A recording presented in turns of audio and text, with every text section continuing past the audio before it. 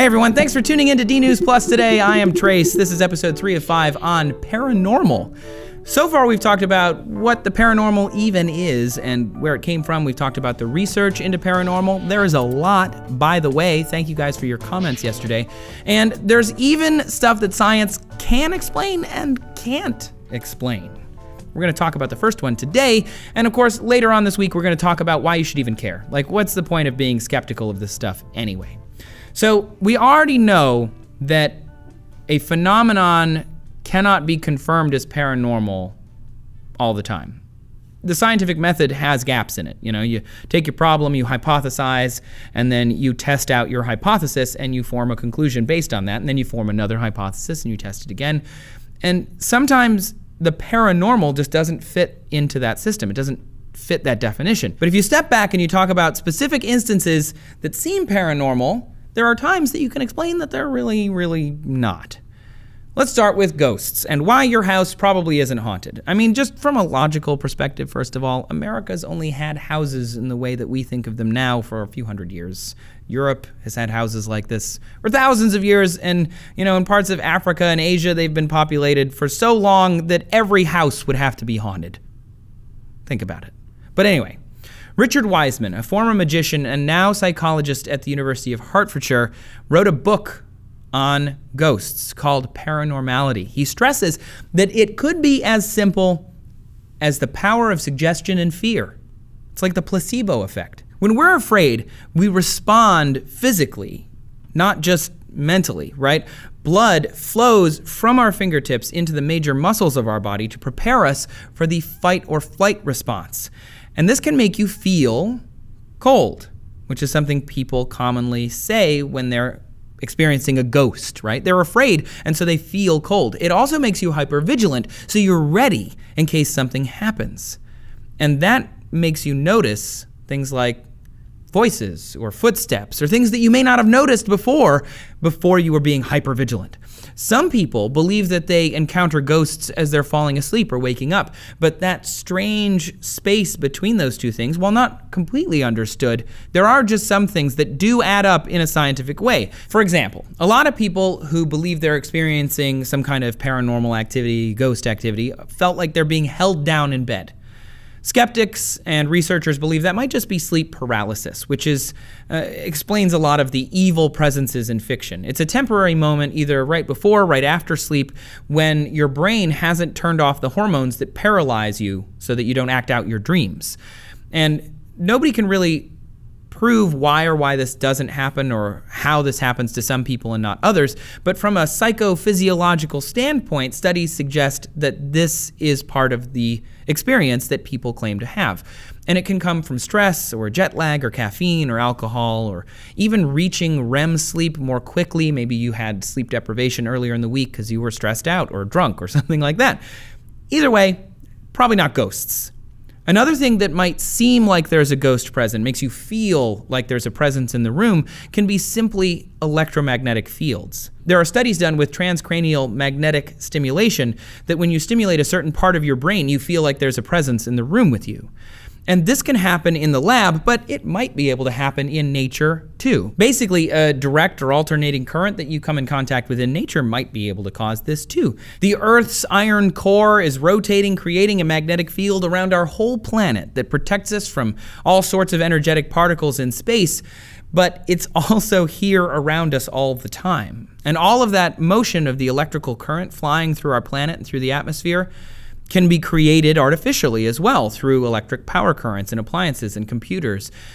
They've even shown that other types of electromagnetic radiation or just waves in general, like sound waves, can make you feel certain things. We talked about that over in the movie series, so make sure you check that out. There's a ton of evidence linking mood shifts, sleep disturbances, and anxiety to magnetic fields altering our brain activity and hormone levels. It may even cause some skin cells to release inflammatory substances and cause itching or other skin sensations. And all of this is just from electromagnetic activity in the atmosphere around you. A few studies looked into claims of haunted areas, and some of them have found that the structure itself or the location of that structure may have exposed the occupants of the structure to a stronger magnetic field. focusing it in certain ways. For example, a building made of stone and mesh wiring, like a plaster, they used to put up chicken wire in there, and that could have caused an EM flux throughout the house, just because there was maybe a natural high EM flux in that area anyway. These things can also occur near fault zones, which have higher EM radiations as well. It even could just be that the house contains a lot of electronics and appliances in just the right places. Who knows? But come on, not 100% ghosts. We're not saying it's not ghosts. We're just saying it's probably not ghosts. And if you're one of those people who are obsessed with ghost hunter type shows, you're probably familiar with them taking a flashlight and setting it out to have the ghost have a medium to communicate with you, right? Usually it's a yes or no question, and the mysterious presence is turning the flashlight on and off. That mysterious presence is just physics, you guys. That's just simple physics. When you heat up something by running electric current through it, it expands, and then it contracts again, and then it expands again. You're unscrewing it in such a way that the contacts are just barely touching each other, and when it heats up and cools off, it's gonna turn on and off in an imperceptible way to humans, but we get the light, and people think it's ghosts, but they're wrong. If you want to know some specifics, a guy named Burkhard Reich does a great job at explaining this. You can get a link to his info in the description. Another scientific thing that people think might be contributing to our experiences with ghosts is specifically a mold called ergot. Ergot is a fungus that grows on rye, which is, a wheat-like cereal grain, delicious when made into alcohol. It's possibly hallucinogenic, and it's actually a source of lysergic acid, which is the thing that LSD is made of. Ergot is a natural substance, just grows on this grain. So mold could cause hallucinogenic effects, potentially. Now, there are other molds that might have similar effects that could just grow in your home, and they could give off some kind of airborne system that causes you to maybe think that there are ghosts around. Dr. Shane Rogers, an associate professor of civil and environmental engineering, told Julia on D News that, quote, reported mental and physical health symptoms and experiences of those exposed to poor air quality, including molds, and experiences, including physical and mental reportings in hauntings, are strikingly similar. Essentially, what he's saying is people who experience hauntings are saying these three things. I felt some presence, and I felt like there was somebody holding me down or something. And then people who are exposed to this mold is also saying those same things. Dr. Rogers actually mentioned a case where a mass murderer claimed that God had told him to do it. When they investigated his home, they found high levels of lysergic acid in the mold inside of the home. So there may be a precedent. But enough about ghosts. I think we've done enough there. Let's mess up yourself on psychics. Nobody's gonna read your mind. Nobody. Not only does the author from earlier, Richard Wiseman, not like ghosts, he apparently doesn't like psychics either, because he joined the James Randi Educational Foundation, which has a standing offer of $1 million to any person who can prove that they are a medium or a psychic. They designed an initial test to disprove it. The psychic was told to conduct and write down 10 different readings on strangers. The strangers were wearing a graduation gown and a mask. They couldn't have direct interaction with the psychic, which shouldn't really matter if you're psychic, right? After the readings, the strangers were asked to identify which one was theirs, and not a single one was identified correctly. The psychics kept getting tested and kept getting tested, and I think I probably, don't have to tell you, no one has taken this $1 million yet. We can keep testing psychics, and we'd probably keep getting similar results, because psychic abilities don't necessarily have anything to do with paranormality. What makes psychics so believable is that we want to believe in them, and they're really good at manipulation and being vague. If you put yourself in a position where it was your choice to go see a psychic, and you wanted an answer of some kind, and you were looking for it, and you paid money for the reading, that transaction and that feeling really reinforces in your mind this kind of placebo effect. One of the first things that a psychic will probably do is talk about a certain individual that you know, and they might even ask questions to probe what direction they should go for you.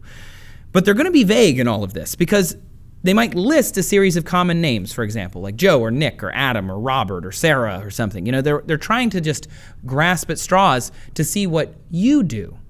They might even go even more vague and just say someone who you met recently, someone with the letter J in their name. And then they'll wait for you to say, oh my gosh, my ex-girlfriend Jill did this thing lately and it was crazy. And they're like, yes, Jill, that's who it is.